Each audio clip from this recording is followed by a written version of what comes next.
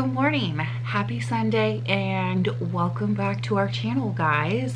We got another week of garden growth to show you, so let's get into this week's video, shall we, guys?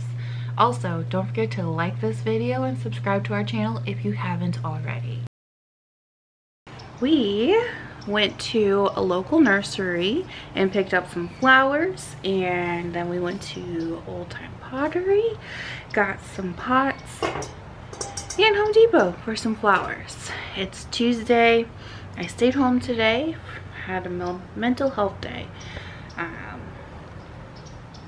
just been in a funk, have sinus issues and some other things going on, but I figured to bring you guys along on all the flowers we got and where we're going to put them. To be honest with you, I'm a little nervous on where to put them because of our chickens. We keep getting one or two escaping, so I don't know where in my backyard I'm going to put these flowers. But let me turn the camera around and show you what we got. First, we'll start with the pot. Old Time Pottery had a deal for these 3 pots for like $17.99. Perfect. There's Love bringing in the water jug. Look at you go. We got this beautiful flower. They're annuals at Home Depot. My favorite flowers are lilies, so I got this lily color and this lily. We got these 3 plants from Home Depot. Then at the local nursery I got these snapdragons. I can't wait for them to blossom. Then we got this beautiful flower. I don't know all the names to everything, even though they do have. Alright, the name to this flower, geranium, I don't know. I just saw this beautiful flower and it just made me want to get it. Looks like we're getting ready to have another bloom over here. Then we got some jasmine to go out next to the other jasmine we showed you. Got some orange marigolds and some yellow marigolds. I don't know how to say this name for this one, but that's the name of them. I don't know how to say it. I don't want to mispronounce it. These are all of them. Oh, wait.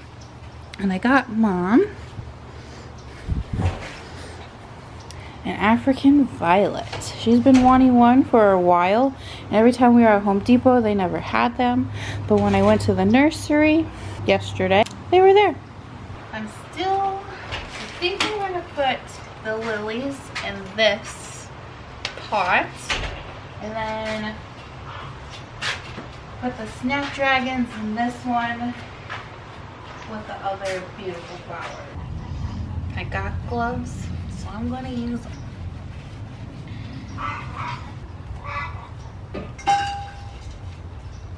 I'm going to put mulch in here first to help with the drainage.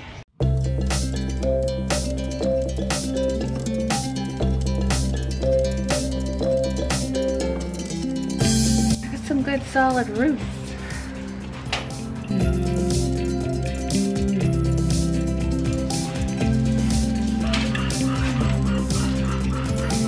Now the lilies are all potted. Now I'm going to work on this pot. I put some mulch and some potting soil down on the bottom, and now I'm going to put the blue flowers, snapdragons, all in here.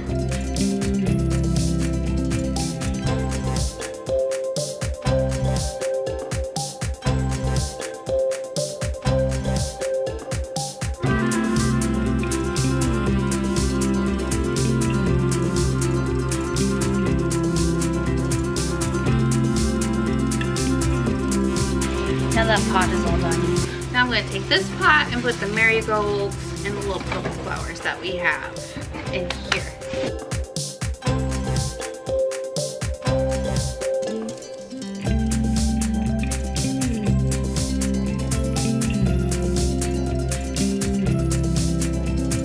Like,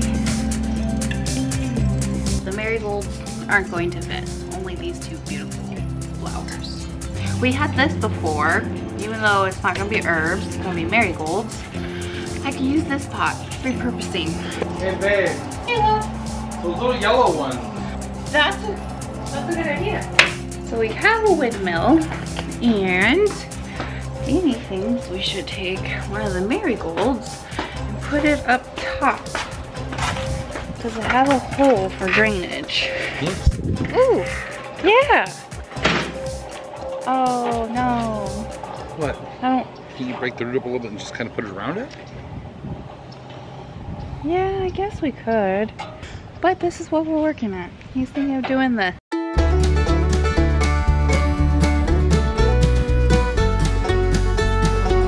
I think it looks cute, actually. All right, let me look at the other one.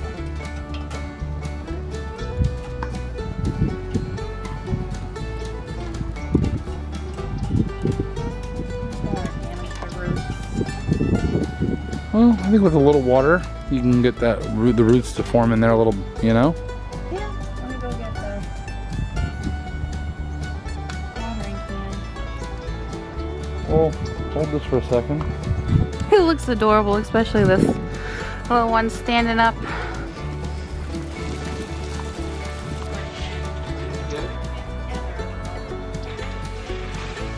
Let's show you the windmill progress. Got my little purple plants right there. Marigolds on top. And for the time being, I am just going to leave these flowers right here until I figure out a perfect spot to put them. But they are gorgeous and they need the sunlight. The pollen is really coming in now here in Florida. So Danny's trying to water the yard a little to help combat it. So what are you working on right now, babe? We are going to do some flowers in the flower box.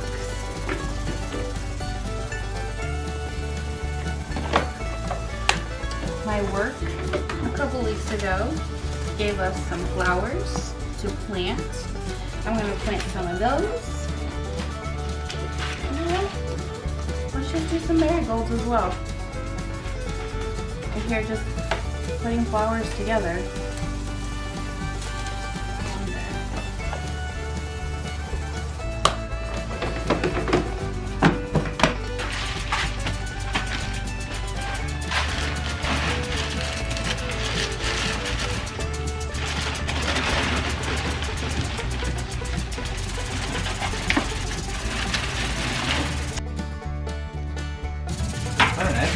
Yeah.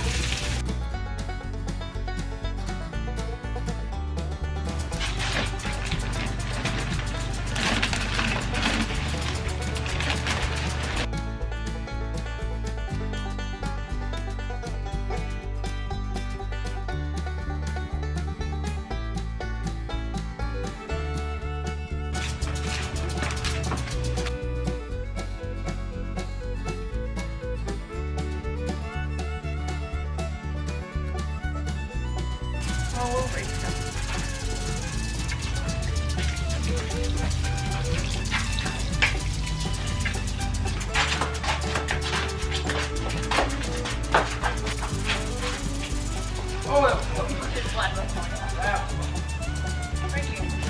Now we have the garden box out here.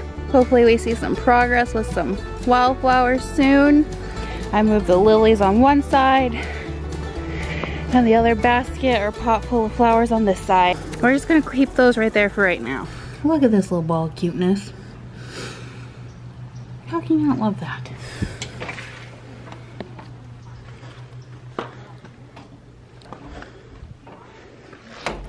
Good morning. Alright guys, I discussed in this video that I took a mental health day because of a sinus infection and other things, and I feel like I'm ready to talk about the other thing. The day before we filmed these beautiful flowers, we found out that Danny's paternal grandfather passed, and it was a little hard on him.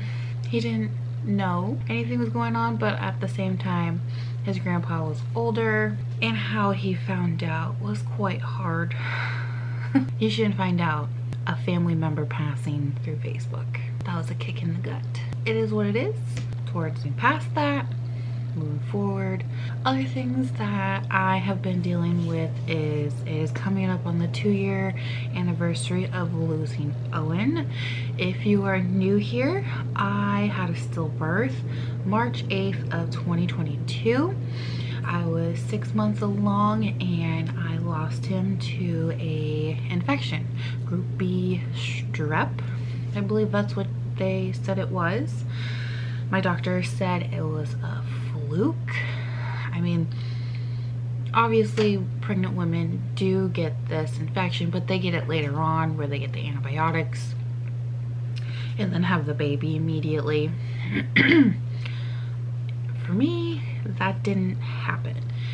And so I had a lot of grief going on, and with the sinus infection and the thought of, oh, I have an infection. What is my body failing me now? Even though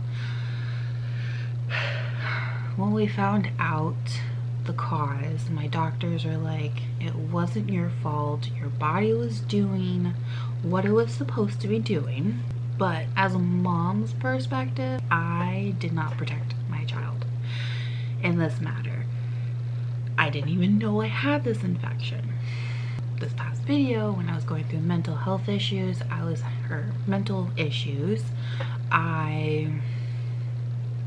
was triggered by the trauma that I had 2 years ago. Like, is there something else really wrong with my body? I've had a lot of health anxiety since losing Owen.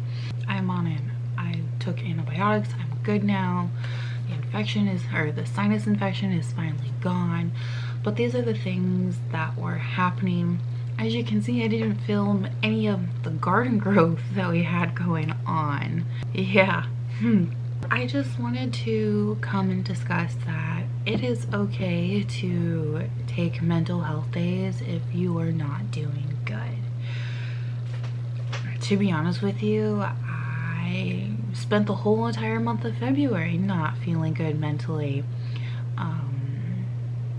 I mainly only communicated to family members. I basically went to work and stayed home. I barely went to work. I took a lot of days off February for my mental health. My boss also allowed me to work from home a couple of days when it came to the anniversary of losing Owen. I'm really grateful for that. But I know now that I'm finally getting better. I'm feeling happier, I'm gardening more, I'm seeing progress, I'm buying lots of flowers. So my mental health is getting better. It was really rough. I don't know if it transcribed on to camera. When I got this sinus infection late January, and it stuck with me till like the first week of March, it really muffed me up because normally I get done with a cold within a week or two, and then I'm back to getting better. This lingered and it took forever. Multiple doctor visits because, you know, like I said, I have health anxiety. My doctor did everything for me, wrote the things, prescribed the things, checked the things, everything, because of the trigger that I have. Each day it's going to get better, but I'm not going to say that I don't fall into those slumps. February, I noticed, well, this is the 2nd year anniversary, I noticed again, I fell into a depression again in February. Mainly because last month before the anniversary of losing, I mean, the first entire year grieving, it was really hard to get over. But then when you creep closer to the anniversary, like, oh crap, it brings back a lot of the memories, a lot of the trauma, a lot of the grief that I was dealing with at that time. I'm hoping that each year gets better for me. I am trying to improve myself in other aspects, like doing more things, finding more things. Like I took up gardening mainly because I wanted to have more fresh produce, and I went down a rabbit hole of the grocery store foods. That's a different story for a different day, off camera. So I picked up gardening, and when I went into it, it was mainly because I wanted to provide for my family. Like, we need these vegetables. That way I know where it's being made. I can control that. But each week getting more and more into growing the garden, it's more of a therapy to me, because you're like, wow, I kept all these plants alive since the first week of January, and it's March 15th right now. Blowing my mind. This is the longest I've ever had a plant stay alive. Actually, I've never really been a plant person. I tried a garden back in 2020 when the world shut down, and that lasted maybe 6 weeks, maybe less, and then I gave up. And we were doing really good. I only had 4 plants. We saw growth, but then I just stopped watering them. I don't know why. Maybe because I got lazy. And then my family did the back patio area where we had the pretty flowers back in 2022. And then the only reason those died was because of our chickens. Because we put the chickens when they were grown, when the chicken coop back there. But that wasn't really my project. That was Danny and the girls' project. But this one, I can say, this garden, I grew. I mean, with the help of my family, but it's been mainly me making sure that they have water, putting them in the right containers, like those type of things. Learning, going out and buying the stuff. Like, it's really been therapeutic to help me. I think more now that I have them outside, which you guys will see next week. This week's video is just about me planting the flowers. If you are a mom who has gone through a stillbirth, my heart is with you. And if you ever want to talk, to vent to someone that has been in a similar situation, definitely reach out to me on Instagram. I'll have my link in the description. It's a very hard process. I am very fortunate enough that I had an amazing support system when I was going through this. I have an amazing husband, an amazing mom, mother-in-law, family members, best friends. Like, I had friends showing up at my door bringing me food and ice cream. I had a group of coworkers chip in and buy me a bracelet with I think it was baby feet with angel wings. Like, I had a great community when I was going through that, and still today. Like, if it wasn't for them, I don't know how good I would be right now. I definitely say that my daughters really made me want to get out and do more things in life. Like, Owen's life showed me how precious his life was. My girl's life are showing me how fast life is going, and to do the things. So that's why you saw in 2023 how we did a lot of things, like traveling and doing a lot of experiences that we never got to do before. I know I'm all over the place, and I think I'm gonna wrap it up here. But again, I want to emphasize, it is very important to take mental health days no matter what you are going through, and let your body heal. Figure out what it is that is causing you to not want to get out of bed. Just do the bare minimum in life, and then grasp it, conquer it, and move forward. I'm not a therapist, but this is what has been helping me. Once you're willing to do it, things will happen. Okay. I'm gonna close the video out. I'm going to see you guys next Sunday, where we build garden boxes and fill them with vegetables, and the progress, because I didn't do it this week, and I'm sorry. Hope you guys forgive me. But next week should be fun. I got Jalen as my camera girl in some clips. We're a little funny in them. Alright, bye guys. But don't forget, like our video and subscribe to our channel, and I'll see you guys Sunday 9 a.m.